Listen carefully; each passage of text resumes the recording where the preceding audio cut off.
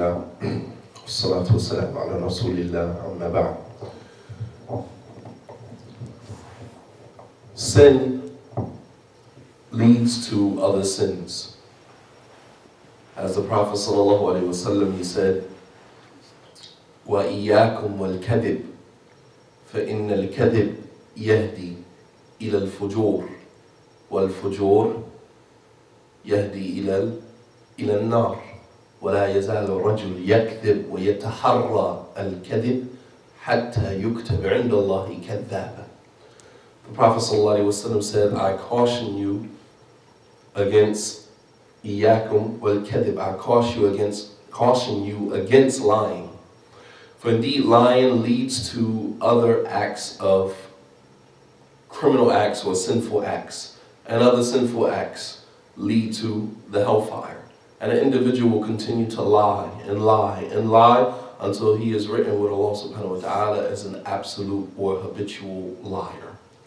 So you can see that sin is a gateway to other sins.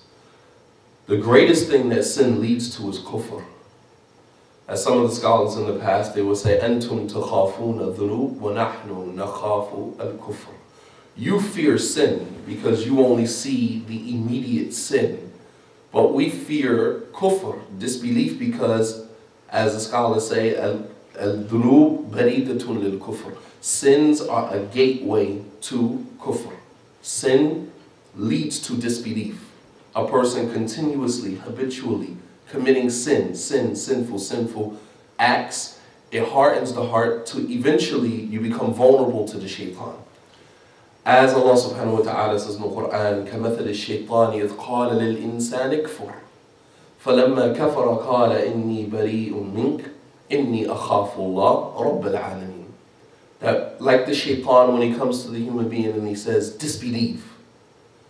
But the shaitan doesn't just come to you and say, disbelieve. There's a step-by-step process that he walks you through until he catches you at that vulnerable moment and he says, disbelieve, just give up. Allah's not going to forgive you. Why try? If you go to paradise, alhamdulillah. If you go to the hellfire, you can deal with it. Don't worry about it. And then when you disbelieve, the shaitan says, I'm free from you. I fear Allah. The Prophet ﷺ, this ayah was in reference to an incident that happened amongst Bani Israel. The Prophet ﷺ, he said that from amongst Bani Israel was a righteous, a pious man. I don't want you to look at the shaitan because this is his blueprint. This is how he comes to every individual. There was this righteous man from Bani Israel who shaitan wanted so bad. And here again it shows you the shaitan, he goes after those who try to maintain self-restraint, self-discipline, fear of Allah subhanahu wa ta'ala. He wants them very bad.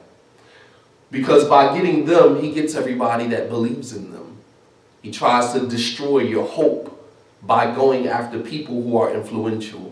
Which is why when the Prophet ﷺ made the Isra wal Mi'raj, when he went from Mecca to Jerusalem in one night, right? The kuffar of Quraysh, they begin to use that as their trump card. Because it was a known fact, there's no way that you can go from Mecca to Jerusalem in one night. No way. And this was, actually called the year of apostasy. Because so many of the Sahaba apostated from Islam. And they figured if we could get Abu Bakr, the most influential of the Sahaba, to disbelieve in this, then we can get everybody else. So they went to Abu Bakr and they said, Halaqa ma qala sahibuk. Did you hear what your companion said? And Abu Bakr, before he even heard anything, this shows you true companionship. Today, we don't have companionship. We don't have suhbah. We have affiliations. We have ilaqat. So on kana diniya or dunyawiyya, it doesn't matter whether these connections or affiliations are related to deen or dunya, it's still not suhbah. It's not companionship. True friendship. So they said, did you hear what your companion said? And Abu Bakr radiallahu ta'ala anhu, without even hearing what he said, in qalahu faqad sadaq. If he said it, it's the truth. And another narration, they went on to say that your companion said that he went from Mecca to Jerusalem in one night. And Abu Bakr radiallahu ta'ala anhu, he said, إِنِّي لَا آمَنْ بِمَا هُوَ أَبْعَدْ مِنْ هَذَا آمَنْ بِأَنَّهُ أُنزِلَ إِلَيْهِ مِنَ السَّمَاءِ. He said, I believe in something far-fetched than that. I believe that he received revelation from the heavens. If I believe that he received revelation from the heavens, then anything less than that, فَمَا دُونَهُ مِنْ بَابِ أَوْلَى, then of course I believe in anything less than that, without a doubt. But you see how shaitan comes to the most influential, because if he can get that person to sin and fall into disbelief, then he will get everyone else who believes in them. Right? So this individual from Bani Israel, the shaitan wanted him very badly. So what did he do? He possessed a girl. He possessed a girl.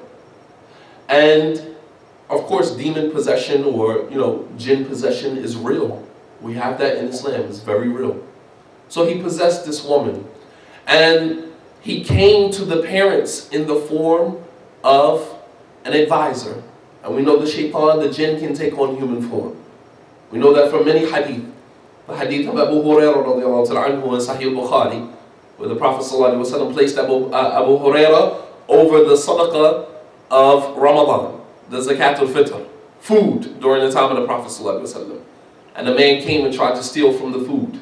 When Abu Bakr caught him, he said, I'm going to take you to the Prophet. He said, no, let me go. I'm a poor man. I don't have anything. Abu Hurairah let him go. He came back 3 nights in a row. And the 3rd night he said, I'm going to take you to the Prophet ﷺ. He said, no, I'll teach you something that Allah will benefit you with. He said, what's that? And he taught him Ayatul Kursi. And when Abu Hurairah went to the Prophet ﷺ, the Prophet asked him, do you know who you were talking to for the past 3 nights? He said, no, who? He said, that was shaitan. He told you the truth, but he's a liar. So we know the jinn can come in human form. So shaitan possessed this particular girl and then came to the family in the form of a sincere advisor. And he told the parents that there's a righteous man over here that can perform ruqyah, can, cure your daughter. So the parents took the girl to this righteous man from Bani Israel. And the man said, leave the daughter here with me, and I'll continue to do the ruqyah on her till I can get her cured. So the parents left the daughter there. And the shaitan, every time he would go to the daughter and talk to the daughter to try to, do the exorcism on her, the shaitan would beautify the girl to him. And so eventually, he had relations with her. When he had relations with her, shaitan came to him in the form of a sincere advisor and said, I know what you did. And on top of you being intimate with her and everyone is going to find out about it, she's pregnant. How do you get out of this situation? Kill the girl and the baby, and no one will ever find out about it. And eventually the individual, he killed the girl and the baby and buried them. The shaitan went to the family of the girl and said, the girl, your daughter, the righteous sheikh that you left your daughter with, he had relations with her. He buried the body of her and the baby, and I can point you in the right direction. The family went and he showed them where the body was. When they went and they seized the man, this righteous man, for what he did, the shaitan came to him as they strung him up and they were going to hang him. The shaitan came to him and said, I can get you out of this situation. All you have to do is prostrate to me, and I'll get you out of it. I set this whole situation up. I possessed the girl. I went to the family and told them to come to you. I came to you and told you to kill the girl to escape the scrutiny of the community. I went back to the family and told them where the body was. How do you think I set this whole situation up? All you have to do is disbelieve in me. And believe in me, and I'll get you out of the situation. The man said, okay. And he believed in shaitan. And he said, I disbelieve in you, I fear Allah. And they ended up killing him anyway, and he died upon disbelief to Allah subhanahu wa ta'ala. The point is here that sin leads to other sin. And the way to rid yourself from sin is not to carry the guilt of it, but to repent to Allah subhanahu wa ta'ala sincerely. Tubu ila Allahi jami'an ayyuhal mu'minun la'allakum tuflihun. Repent, all of you, to Allah, so that perhaps you may be successful. Repent, all of you who believe, to Allah subhanahu wa ta'ala, so that perhaps you may be successful. So this is the benefit of this, and to understand, and I mean there's so many lessons in this narration, in this hadith. But the point here is that sin leads to other sin, and the way to get rid of the sin is not to go and commit more sin, right? To trying to make yourself feel better about the sins that you already committed, but to repent to Allah subhanahu wa ta'ala and to rid yourself of that burden. And Allah subhanahu wa ta'ala knows best. Wa sallallahu ala nabiyyina Muhammad wa ala alihi wa sahbihi wa sallama tasliman kathira. Wassalamu alaikum wa rahmatullah.